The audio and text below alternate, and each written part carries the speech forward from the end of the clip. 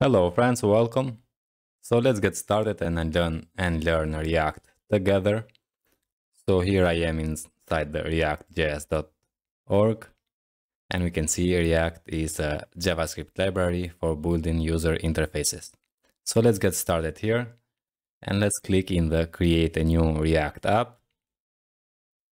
And now if we scroll down here, we can see create a new React app. We need to run this command npx create a React app and give it the name. Of course, we are using here npx, so we need to have Node.js installed. If you don't have, go and download the app here and install that. After that, open the terminal and run that command. Sorry, let's open the iter here and let's zoom it. And let's say npx create React app and give it the name. And I'm going to name React app. Okay, hit enter and it's going to create the React app inside this directory. After that, we need to cd in that project and we can run the npm start. Now, this npm start is going to run our application on the local machine. So it's going to run that application in the localhost 3000. Of course, you can create the React app with Yarn. So if you use Yarn, but I'm going to use npm. So let's stick with that. And let's see now, let's wait for the npm to create the project. Okay, now the project is ready. Let's cd in the project and run that npm start. So I'm going to copy that, paste it here. And first I'm going to open the project with the VS Code. And after that, let's run the npm start. npm start. And it's going to open the project in localhost 3000. Very good. Now let's see what we have in this project. We have the node modules, and after that we have this public folder, and here we have this index.html, and this is going to be the only HTML file in our project. Let's remove the code here, and you can see inside the body tag we have only one div with id root, and inside here is going to be all of our project. All the code for our project is going to be inside here. So here is going to inject the project inside here. Okay, so also let's open this package.json, and we can see here we have the dependencies we need for running this project. We have the React here, React DOM, which is for web application. And we have this React scripts. You can see we run npm start, and this npm start is going to say React scripts start. Okay. We have this build, which is going to be npm run build, not npm build, npm run build, and it's going to run this code, and the build is going to create an optimized folder for deployment. So when we deploy to the internet, is going to be more fast through internet. Is going to create optimized files there. Okay, we have this test for testing, and eject is more advanced, so we are going to ignore for now.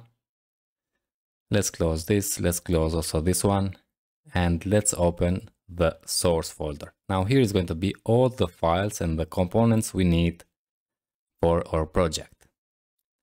And we can see this index.js. This is the entry point for our project. Let's also remove the code here, and we can see we have imported the React, the core React, the library, and the React DOM. Also the CSS file, and also we have imported this app file. So this one, and we say here const root React DOM is going to create a root here, and you can see document get element by ID root. So you're going to get that ID root here, and it's going to inject the project.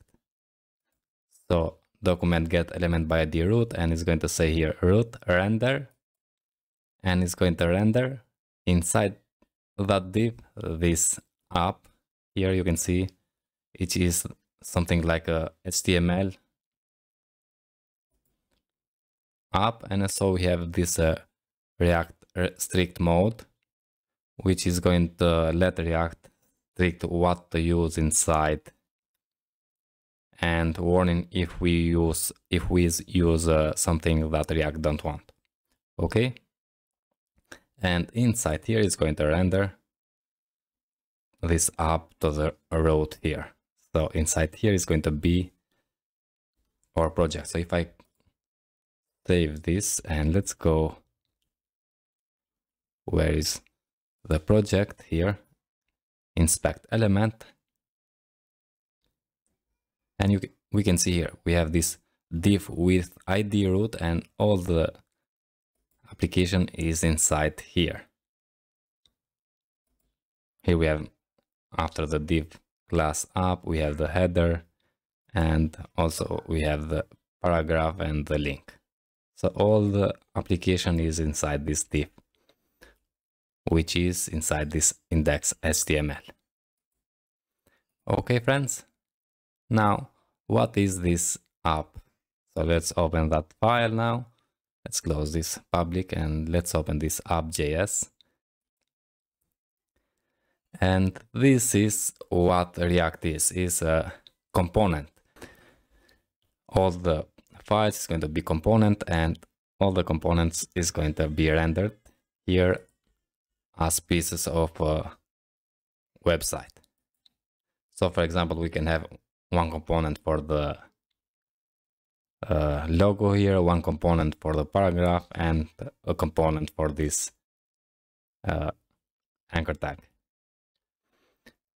And if we see here, we have a function. Now we have function components and class components.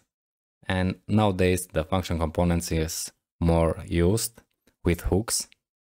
But in this course we are going to start with class components, and after that we are going to change the files from class components to the function components. We are going to convert them. Okay, but let's see here. Here we have function app, and this function is going to return this kind of HTML. So here is the div, the header, image, and so on.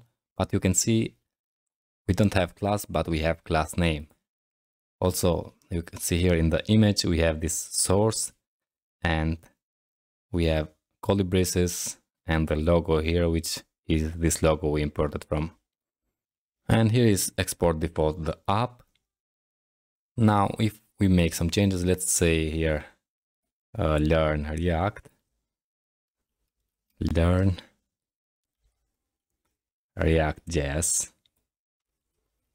React.js. So right now we can see here what we have. If I save and come here, we have now learn React. Okay, is immediately updated. Now that's it about this video. In the next video we are going to change this component from function component in the class based component. Okay, so see you in the next video. All the best.